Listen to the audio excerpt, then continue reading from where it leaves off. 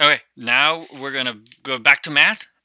We did one example of capacity, very simple one, and that's when we have output measures. Okay, we're looking at customers, products, patients. We're looking at the output of the process. Remember, input, transformation, output, and we can count them. So it's easy to understand how many I did and how many I could do to capacity, and then do all the math, right? So this is what this slide is talking about. So we did the first one, output measures. Sometimes I have to do with input measures, okay?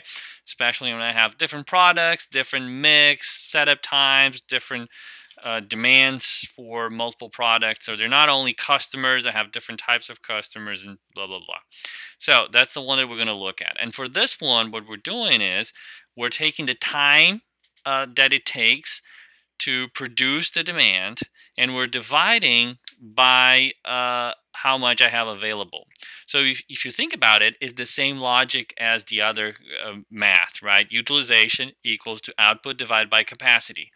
In this case, we're just changing. Instead of the output is the hours that I'm producing, and instead of the capacity is the time that I have available. So it's time to produce the demand divided by total time, right? And the result is the same thing, is the utilization, or if it's more than one, is actually how many resources I need.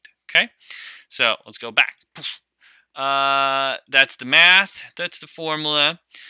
Processing time divided by available. Okay, and there's a bunch of different letters now. D, upper case D is demand, lower case P is the processing time, right? So let's say that I have, it takes 5 minutes to do a taco. I need to produce 1,000 tacos. How much time I need? Well, 1,000 times 5,000 minutes.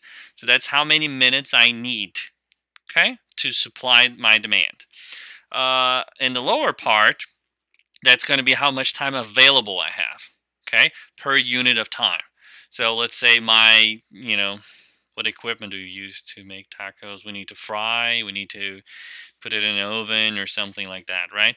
So my equipment is available how many hours in a day, and then I can find out how many equipment I need. Okay, so the number of hours available times 1 minus capacity cushion, because I cannot produce during the time that I plan a capacity cushion to happen.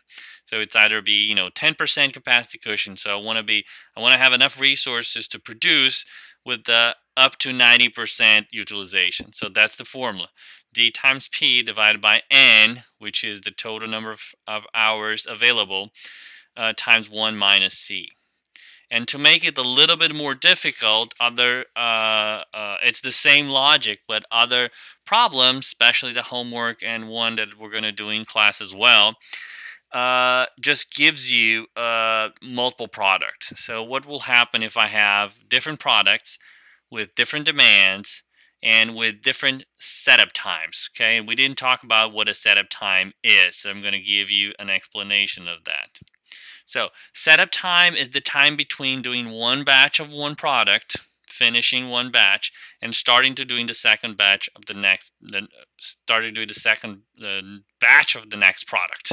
Okay, so imagine our classes, right? So our classes are a batch.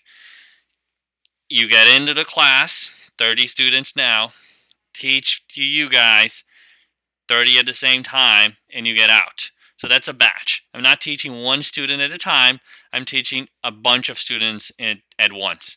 And what happened between one class and the next one? Is that immediately you have another class? No, there's a 20 minutes between classes. Why? Because you guys have to go to your next class and the faculty has to come from another class, right? So that 20 minutes is what we call the setup time. Okay? 20 minutes is the setup time, is the time from one batch to the next batch. And that's very common in manufacturing. That's happening in all equipment, okay? You're doing, let's say you're doing baking a bread, and now you need to bake a cake, right? The temperature is not the same. So you have to take out the different cupcakes that you have, and then you're going to put the bread, and you have to set up the temperature. It takes half an hour to change from 320 25 to 375 Fahrenheit from one batch to another. So sometimes that equipment will just be waiting there to get to the right temperature, right?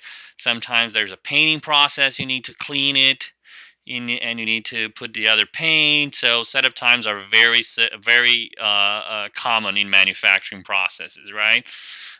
Sometimes there is like the stamping process, and you have to put the moldings in, because the parts are different and blah blah blah. So setup times is very often happen. Okay, what's the difference in this math here? Okay, this math, I'm taking the DP, same DP that we saw in the last slide, so demand times processing time, plus the demand divided by Q, and Q will be the number of units in each lot. Okay, so remember, we have all this 30 students get in, 30 students get out. What's the average time per student? Well, we're going to take the demand and divide it by 30, because that's the batch size. That's how many people were at the same time. And then you multiply that by the setup time. That the example that I gave you was the 20 minutes between classes, okay? And that you have that for product 1. Then you need to add product 2, the same thing. You could have a different demand, a different processing time, a different lot size, and a different setup time. Already said setup time? Okay, I said it twice.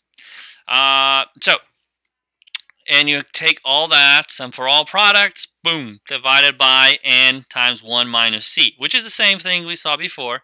N is the available time for one equipment, 1 minus C, C is the capacity cushion.